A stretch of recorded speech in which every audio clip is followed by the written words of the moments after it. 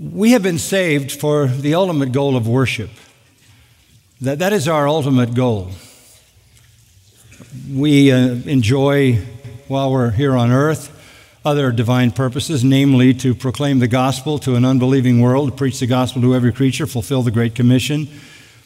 But once that is finished and this human history is wrapped up at the return of Jesus Christ, and after his kingdom, when the new heavens and the new earth are created, and all the saints and angels are gathered into eternal glory, we will there in eternal glory basically fulfill the purpose of our redemption, and that will be to worship the Lord. Every glimpse of heaven you have in the Scripture, when you see the throne of God gathered around that throne, whether it's angels or angels and saints collectively, they're always doing the same thing. Whether you see them in the 5th chapter of Revelation or the 14th chapter of Revelation or the 15th chapter of Revelation, whenever you get a glimpse of heaven, it's always filled with praise.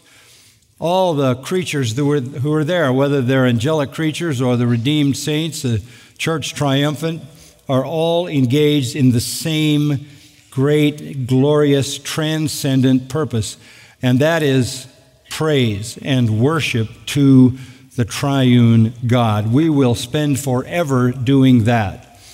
Whatever the highest moment of your worship experience might be, when your soul has sung at its highest and best, when your heart has literally exploded with gratitude and joy to the Lord, multiply that by infinity and you'll have the sense of what worship in heaven will be like for you. It will be the most exhilarating, fulfilling, satisfying, joyful moment that never ends, as you will forever praise your Lord. This is why we have been saved. In John 4, Jesus says, the Father seeks true worshipers to worship him in spirit and in truth. We are by definition those true worshipers. And we worship in spirit, that is with our whole being and our emotion. But we also worship in truth. We worship offering God praise from the heart with all of our human powers and even our glorified human powers, but always in consistency with truth. 1 Peter 2 says, we are in fact a holy priesthood offering up to God spiritual sacrifices through Jesus Christ. When you think of yourself as a believer, think of yourself as a worshiper of God, as a part of a holy priesthood, and our responsibility is to offer up spiritual sacrifices to God. And the writer of Hebrews says those sacrifices are praise. The sacrifice of praise from our lips is the high point of our spiritual sacrifice. Philippians 3, Paul says, we worship God in the Spirit and glory in Christ Jesus and have no confidence in the flesh. Again, we are worshipers of God. We are worshipers of Christ. This is who we are. I want to draw you to a text to begin this morning, Romans chapter 12, very familiar verse. You will perhaps know it by memory. Romans 12:1. After the glorious benediction in chapter 11, which is a paean of praise to God, oh, the depth of the riches, both of the wisdom and knowledge of God, how unsearchable are his judgments and unfathomable his ways. For who has known the mind of the Lord, or who became his counselor, or who has first given to him that it might be paid back to him again? For from him and through him and to him are all things. To him be the glory forever. Amen. This is a call to praise. This is consistent with why we have been redeemed. This is our priority. And so, therefore, in chapter 12, verse 1, I urge you, brethren, by the mercies of God, to present your bodies a living and holy sacrifice acceptable to God, which is your spiritual service of worship. Because of the mercies of God that have been bestowed upon you, you are to express your worship by giving your whole self as a living, holy sacrifice acceptable to God. Again, That is your reasonable act of worship. Your spiritual service of worship is to give yourself to God fully and wholly as a priest offering up sacrifices to God through Christ. Now, what were the mercies of God? He says the motive for this, I urge you, brethren, by the mercies of God. What do you mean by that? Well, all that God has given us, He has given us by mercy. We deserve none of His good gifts, so they are all, by definition, among His mercies. But if you were to read the opening 11 chapters of the book of Romans, you would know that the mercies of God are the following. These are the things God has given us that we do not deserve, could not earn. Love, grace, peace, the Holy Spirit, saving faith, hope, comfort, power, patience, kindness, righteousness, forgiveness, reconciliation, justification, sanctification, security, joy, freedom, sonship, union with Christ, resurrection, eternal life, and everlasting glory. Those are the mercies of God that Paul delineates in the 11 chapters that come before chapter 12. And in reviewing that, Paul says, based upon this magnanimous, astonishing generosity by which God has given you as an undeserving sinner, all these mercies, what should be your response? Your response is a spiritual service of worship, and that worship is offering first your whole self as a living and holy sacrifice. It's reminiscent of Psalm 116:12, where the psalmist asks the worshiper's question. And here is that question: what shall I render to the Lord for all His benefits to me? How do I respond to the greatness of God's mercy to me? The worshiper's ultimate question to his own soul: what shall I render to the Lord for all His benefits to me? The answer: you render to Him your spiritual worship.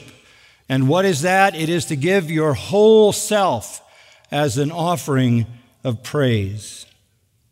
You do that as an individual believer. That's how we live our lives, daily offering ourselves to God like a spiritual sacrifice. Paul borrows sacrificial language and says, I die daily. It's as if he crawls up on the altar for a self-sacrifice every single day as he offers himself to the one who has poured out such everlasting mercy on him. That's individual. Collectively, when we come together, we add to that personal sacrifice a corporate sacrifice of praise, a corporate offering of praise. And the writer of Hebrews speaks to this in the 10th chapter of Hebrews. This is a familiar portion of Scripture. Just starting in verse 22 of Hebrews 10, let us draw near, it's plural, let us, now he's talking to a congregation, let us draw near with a sincere heart and full assurance of faith, having our hearts sprinkled clean from an evil conscience and our bodies washed with pure water. And that's borrowing an Old Testament idea that you ascend the holy hill as a worshiper with clean hands and a pure heart. You come to the Lord as a congregation, having purged your own heart and your own hands. Then in verse 23, let us together hold fast the confession of our hope without wavering, for He who promised is faithful. We come to the Lord, cleansed heart, cleansed hands. We come with a confession that our hope is in the Lord and in Him alone, and that we believe He is faithful to His promise. And then when we come together, I love this, verse 24, we consider how to stimulate one another to love and good deeds. How do we do that? Verse 25 says, by encouraging one another. How do we do that? How do we come together to stimulate one another to love and good deeds and encourage one another? Because that is exactly what we are told to do. The answer comes in a couple of familiar verses. Colossians 3, listen to verse 16. Let the word of Christ richly dwell in you. Okay, you start with taking in the word. You can't really worship the Lord if you don't know Him. The more you know of the Word, the more you know Him, because the Word of God is the revelation of God. So as the Word of Christ richly resides within you, it provides all wisdom.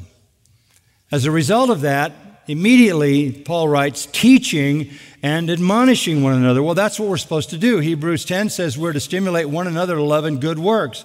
How do we do that? We do that by teaching and admonishing. How do we do that? With psalms and hymns and spiritual songs, singing with thankfulness in your hearts to God. I don't know if you've ever thought about it that way, but congregational singing is simply all of us stimulating one another to love and good works. It is collectively all of us coming together to teach and admonish each other in psalms and hymns and spiritual songs. That's the power of music in worship. Ephesians chapter 5, as we'll see in a moment, says simply the same thing. It says, be filled with the Spirit, and as a result, you will speak to yourselves in psalms, hymns, spiritual songs, sing and make melody in your heart to the Lord. Being filled with the Spirit is the same as having the Word dwell in you richly. You're dominated by the truth of the Word of God, and the Spirit of God, of course, takes the Word of God and fills your life with His presence and power. But why music? Why does music play such a big role in our worship? Because essentially it's the only thing we do together that collectively makes sense. We don't all pray individual prayers out loud. That kind of a cacophony wouldn't help anybody. We don't all meditate out loud. You may be thinking about the Lord. You may be meditating on truth. You keep that into your own heart. You don't mumble so the people around you could hear that. Our meditations are in the heart, the meditations of our heart, as the Old Testament calls them. Because for all of us to meditate out loud would be chaos. There's only one thing that we can do out loud to stimulate one another to love and good works, and that's to sing. Because we're all singing the same song, and most of us are singing the same tune. With some exceptions. Music has found a priority place in worship because it is the only thing we all do together to stimulate each other.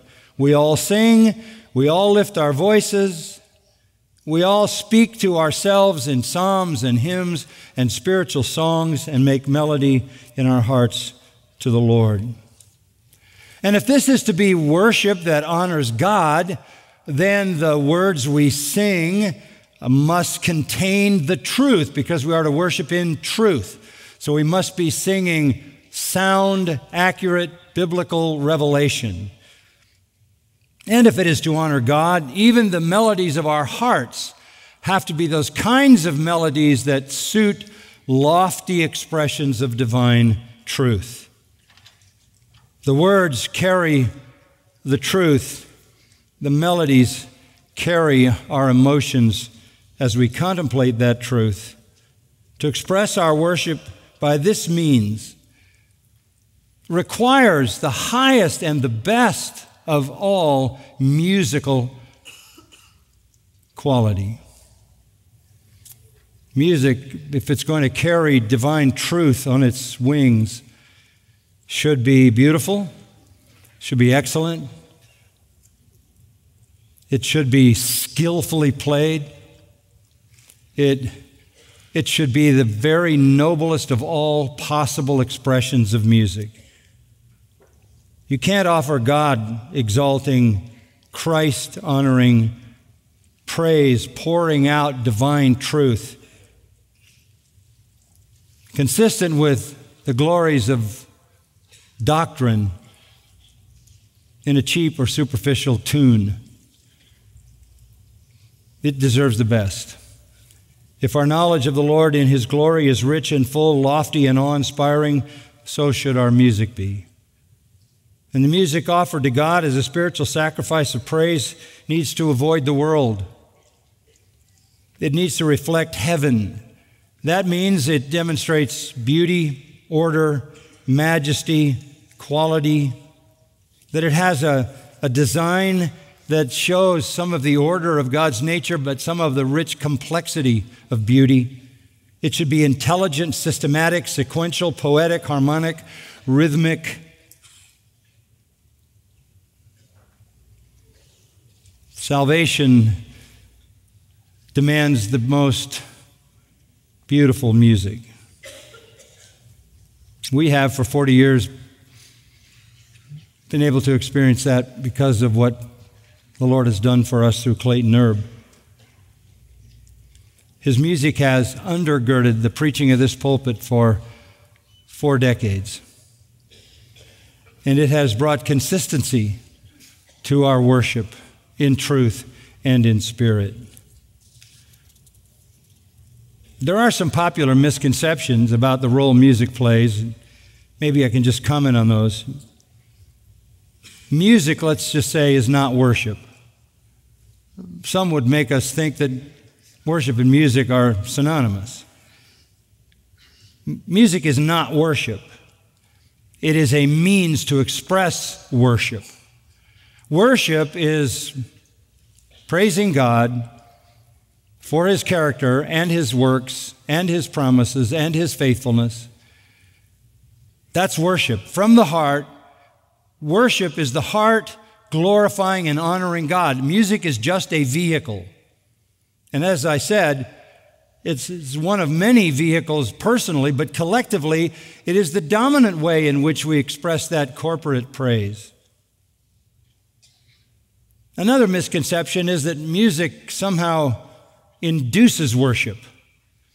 Music can induce all kinds of feelings, but music doesn't induce worship. The heart worships. The mind worships based on what you know to be true by the revelation of God in His Word and your own experience of His work in your life. Music does not create worship. Truth and love and adoration from the heart create worship. Another misconception is somehow that music sets some kind of mood for worship by its certain style. We're not trying to take music and create a mood. There's no such thing as a mood for worship. Because you can only worship as far as your heart will allow you, and your mind will allow you because of your understanding of truth and devotion to it. Again, music is not mood music for us. It is a vehicle to capture our thoughts and our convictions and our beliefs and things that are true about God and lift them beyond ourselves. We get to borrow lyrics. We don't borrow praise, but we borrow lyrics. We get to sing beautiful melodies and hear beautiful melodies. We don't borrow adoration, but we get to borrow a tune to express that adoration. And one final thing, music is designed in the church for one purpose, and that is to glorify God. It is not designed by any means to make visiting non-believers think they're at a rock concert. It's not designed for them. People say, well, if we don't change our music, unbelievers will be bored. Well, of course, it's not for them. This is for us, intermediately, to be able to express glory to God. That's what a worship service is. A worship service isn't some kind of emotionally induced experience that is equal for believers and non-believers. That's not worship. Worship is when believers, because of what's in their heart, in the knowledge of the truth, are given an opportunity to express that in beautiful tunes and beautiful lyrics collectively, and all of it is offered to God. All of it is offered to God. If I don't get anything across other than that, that would be sufficient for you to understand why we sing and why we play music. Just listen to some familiar words that I will quote for you from the Psalms. There are many more, but here's a selection. Psalm 33:1. Sing for joy in the Lord, O you righteous ones. Praise is becoming to the upright. Give thanks to the Lord with the lyre. Sing praises to him with the harp of 10 strings. Sing to him a new song. Play skillfully with a shout of joy, for the word of the Lord is upright, and all his work is done in faithfulness. You're singing, you're praising the Lord. Your praise is always directed to him. In chapter 40 of the Psalm, Psalm 40, a similar beginning. I waited patiently for the Lord. He inclined to me and heard my cry. He brought me up out of the pit of destruction, out of the miry clay. He set my feet on a rock, making my footsteps firm. That's like salvation. He put a new song in my mouth. And what is that new song? A song of praise to our God. And yes, many will see and fear and will trust in the Lord. It does have an evangelistic impact to see a praising people. Psalm 96:1 says, sing to the Lord a new song. Psalm 98:1, oh, sing to the Lord a new song. Psalm 147, it is good to sing praises to our God. Psalm 149, sing to the Lord a new song. Isaiah 42:10, sing to the Lord a new song. Throughout the whole of the Psalms, the word new is used more often with the word song than any other substantive. Our music is not like the old songs. It is new. And it is always directed to the Lord. 2 Chronicles 29, if you will turn to it for a moment, I want to give you this beautiful picture of worship that came when Hezekiah restored the temple worship.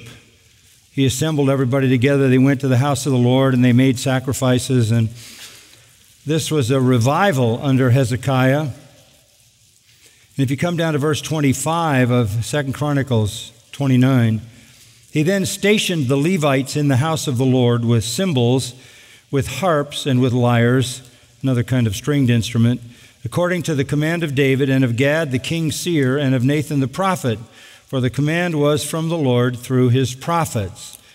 They're doing what God had commanded them to do.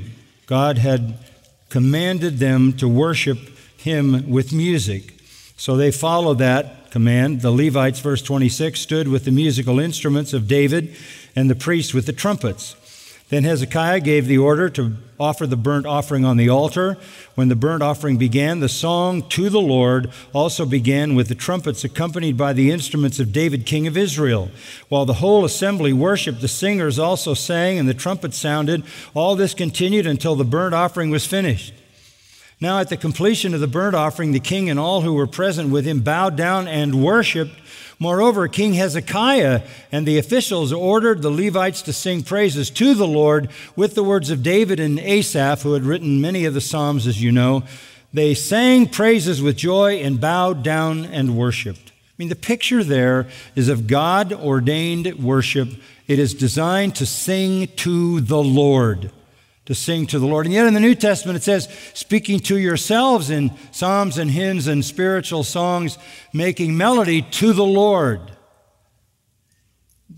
The intermediate reality of our music is that we are stimulating one another toward love and good works by the recitation of these profound realities concerning our God, and it then rises above us to the ultimate end, which is to glorify God with our worship. People of God had been given by God a prescription for mainline music in their worship. In the temple, for example, 1 Chronicles 23, there were 38,000 people serving in the temple. 4,000 of them were in the music department. 4,000. Miriam, you remember back in Exodus 15, led a woman's chorus. The prophets in 1 Samuel 10 had a men's chorus, a chorus of prophets with instruments. Congregations sung praise in the Old Testament, and according to 1 Chronicles 13 and 15, they sung loudly as the Lord likes it, loudly. David made a choir for the tabernacle. Solomon had a temple choir of 4,000 people. Zerubbabel had a temple choir of 200 in the Zerubbabel temple when the main temple had been destroyed and another temple, the second temple, was built. One of the parts of that building that was much more modest than the original temple was to have a choir and a choir loft. The revival of the Word of God in Nehemiah's day, when the people came back from captivity, featured antiphonal, loud singing. They had instruments all throughout their worship, stringed instruments, drums, woodwinds, trumpets. And one of the most wonderful things to think about is Ezekiel 40 describes for us a temple that's going to be built in the future when the Lord comes back and sets up his millennial kingdom on earth. There's going to be a temple. And in that temple, dimensions are given for the choir loft, and it's large enough to hold 4,000 people. Now look, how many times do you read in the Psalms, it is a good thing to sing praise to the Lord? The Lord wants to hear your song from your heart, collectively with the people of God, rising into his presence. In the New Testament, the Lord and the disciples finished up the Passover meal, and it says after they had sung a hymn, they went into the garden. Paul and Silas are found in jail in the book of Acts chapter 16, and what are they doing? What are they doing in their stocks? They're singing hymns. 1 Corinthians 14 says, sing with your spirit and sing with your mind. That's like spirit and truth. And again, when you go to heaven in Revelation 5, 14, 15, you just hear nothing but songs of praise offered to God. This is our calling. Now, turn to one other passage, and I'll just make a few comments. Ephesians 5. Verse 18, do not get drunk with wine, for that is dissipation, but be filled with the Spirit. That's a strange contrast. Don't be drunk, be Spirit-filled. Why does he make that kind of contrast? Because in ancient religion, drunkenness was a means, they believed, to communication with the deities. They actually believed that as you became more and more inebriated and more out of touch with your normal senses, you were somehow in that state of inebriation being elevated into the divine sphere, and you would commune with the deities. And if you wanted even more profound communion, you would go lay with a temple prostitute, and you would engage in a sexual orgy to excesses of immorality, and that too would enhance your communion with the deities. As you would obviously know from all of that, they were not righteous deities. They were unrighteous deities because they were all fabrications of hell and fabrications of sinful people. That's how religion worked in the ancient world. You got drunk and you got involved in immorality, and you could throw in gluttony. They even had in some of their temples places where you could vomit and go back and eat again. It was the rankest of base orgies. And our Lord is saying, look, you're not going to connect with the Lord doing that. You be filled with His Spirit. Let His Spirit fill your life. You don't want to be filled with alcohol. You don't want to be filled with immorality. You don't want to be led by any of those worldly things. You want to be filled by the Spirit of God, filled by the Word of Christ dwelling in you richly. And when the Spirit of God takes over, as the Word of God dominates your heart, verse 19, the result is speaking to one another in psalms and hymns and spiritual songs, singing and making melody with your heart to the Lord, always giving thanks for all things in the name of our Lord Jesus Christ to God, even the Father. What's going to happen is when you're Spirit-filled or the Word dwells in you richly, your worship is going to rise toward God. Again, everything, whether you're talking about the Old Testament or the New Testament, shows us that worship is directed Godward. It's certainly not ultimately directed to make us happy although it is pleasing and becoming and joyful, it comes to us and through us to glorify God. What a gift music is. By it, God Himself has ordained that we glorify Him. And in the process of singing music and playing music that glorifies Him, we also stimulate one another to love and good works, so that we actually wind up speaking to one another in psalms and hymns and spiritual songs, as well as singing and making melody with your heart to the Lord. It starts in the heart, and then it comes out, and it's ministry to one another. Speaking, la leo, that's onomatopoeic. The word to speak is la leo, la, la, la, la.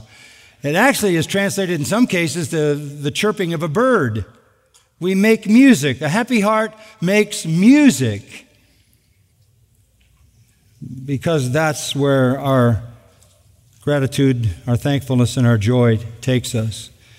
So we speak la, la, la to one another in psalms. Psalms basically means a song played on a stringed instrument. Hymns, hymnos, a song of praise, 5 times used in the Greek Old Testament, referring to the songs of salvation. So we sing psalms, which are hymns of praise to God. We sing hymns, which generally we could say are salvation songs that look at what God has done for us. And the spiritual songs are songs of testimony, like we sung this morning, "It is well with my soul." That's a spiritual song of testimony. I would assume that you would understand that most people sitting in Christian churches across our country are far away from the richness of what this experience is for us every single Sunday. This is a gift that is really beyond comprehension. God has so graced us. In reading Pilgrim's Progress, John Bunyan's wonderful look at the Christian life, you will remember that Christian gets into conflict all the time. Every new day brings a new level of conflict, and he enters conflict and he exits it, God giving him a means to do that. And every time he exits some harmful situation, it always says the very same thing. 50 times in Pilgrim's Progress, it says this: he went on his way singing. He went on his way singing. That's what Spirit-filled believers do. They sing. They sing in their hearts. And then when they get together, they sing to one another, and collectively, as they sing to one another, it rises to God as a sacrifice of praise. Now, when we all get to heaven, there'll be no monotones. There'll be no hymnals, because you will have memorized all the hymns that heaven will tolerate. They will be part of your mind, and you will sing forever. But there's going to be a special soloist in heaven. There will be a special soloist in heaven. And he's going to sing a solo. And I would like you to meet him. He's introduced to us in Zephaniah 3:17. The Lord your God, this is looking at heaven, the Lord your God is in your midst. The mighty one will save. He will rejoice over you with gladness. He will greet you with his love. He will rejoice over you with singing. Who's that? God himself. In fact, by the way, God is singing even now. God himself is singing because his heart is full of joy over your salvation. And one day when we all come to heaven and we all join the angelic host and the triumphant church, and we're all singing and singing and singing for just a moment occasionally, we may stop so the Lord can do another solo and rejoice over us. What grace is that? That we should be in the presence of a God who sings his gratitude for us. Father, we thank you for your word, your truth. Thank you for music. Thank you for the music here, this remarkable church. We thank you that you have given us Clayton and all those who have been part of our music team for so many, many decades. What a gift, incalculable to us and to the world, really, as the ministry of music here is extended across the earth. Thank you for enriching our lives with this ability to praise you in the loftiest way, to collectively speak to each other in psalms and hymns and spiritual songs so as to stimulate one another to love and good works. And not only that, but more importantly than that, collectively to bring into your presence praise that is fitting for you. We come together for one reason. Even listening to your word, even hearing the word preached, is to inform us so that we know more clearly the truth, more extensively the truth, more sharply and precisely the truth, to inform our endless worship. Thank you even this morning for giving us this privilege. We trust that what we have offered you by way of songs of praise has been pleasing to you. That's our prayer. Amen.